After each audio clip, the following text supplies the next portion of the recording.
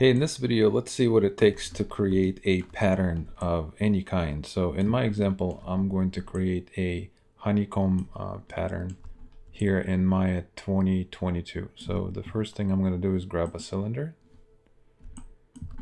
and then go to my attribute editor, and under polycylinder, I'm going to say 6 sides.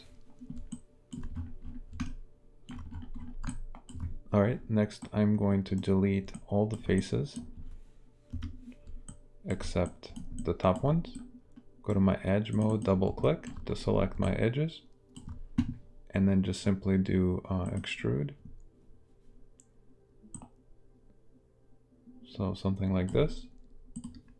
Then I'm gonna go to face mode and delete all of these faces. All right, next I'm going to go to my object mode, and let's go ahead and turn on the wireframe so we can see the geometry. If I wanted to, I can also center my pivot. Hold on the X key and just kind of drop it to the ground so it's flat. All right, now I'm going to press Control D and move this aside. Hold down D and then hold down V and snap my pivot to the end. So it's right at the end. Now if I hold down V again, I can actually snap it together, right? And in my case, to create a honeycomb pattern, I actually need to move this. I need to press D, V again, and I actually need it to be down here in the corner, okay? Now I'm gonna hold down V again and snap it right up here. So I have a pattern that looks like this. Next, I'm going to combine both of these shapes. And if you press F, you can see, make sure that everything looks nice and clean. So because we combined it, obviously we know that there's 2 verts here. If we wanted to, we could select all of our verts, go to edit mesh, and go to merge. And let's go ahead and reset our settings. And there's 24 points right now, or verts. If I say merge, it's going to go to 22 because these 2 were just merged together, right? That's what we want. Let's go to object mode. And now I'm going to grab my move tool. And let's press Control D, move this aside. And let's hold down D one more time, hold down V.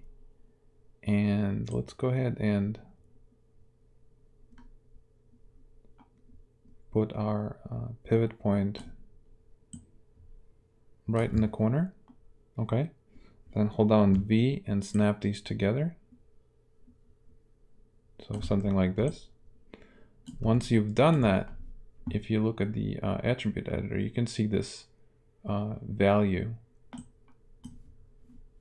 that is actually, I'm going to copy this, which is minus 2394, and this is my, I can see right here in my current layout, it's the Z value, right? For you, it might be X if you're actually rotated this way.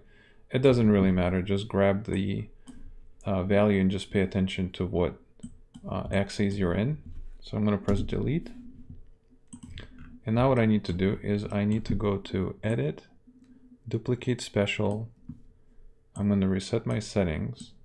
And because I know this is a Z value, I'm going to put that in here. And I'm going to want, I'm going to say I want 12 of these just for my own personal project that I'm building. And I'm going to say Duplicate Special. All right, so here's my pattern. Now I can select all of these and combine them. Select all my points and do a merge.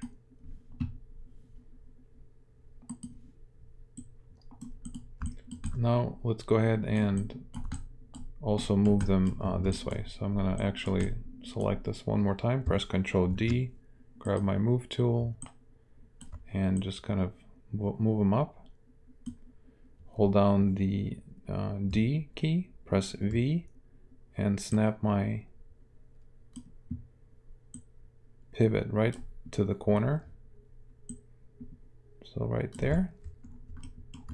All right, now I'm going to hold on the V key and just kind of snap them together like a magnet so they all snap together.